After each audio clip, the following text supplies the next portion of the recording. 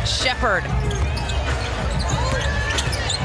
Collier lobs it to Jessica Shepard, waits for the double team to go by. Great connection for Minnesota. But Juhas couldn't get the finish. Second chance opportunity for the Lynx. Collier will try the three and hit the three. Napheesa Collier with that outside game to meet Shepard. Juhas saves it. Oh, Collier had position.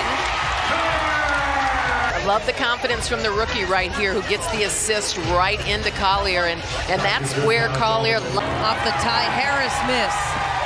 McBride getting it ahead to Collier.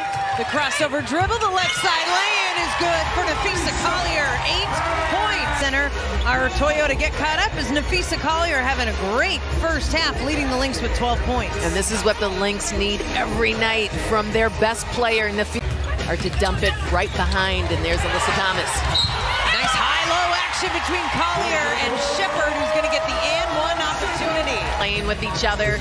It's just good, easy, quick basketball, and smart right there by Shepard to hold on. Right now, the Lynx getting a couple turnovers here. Collier, the turnaround.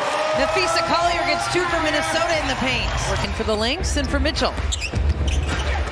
Thomas, Heidemann, blocked from behind. Napheesa Collier gave her the old volleyball block right at the net. That is the 4th on Jones. She's staying in the ballgame.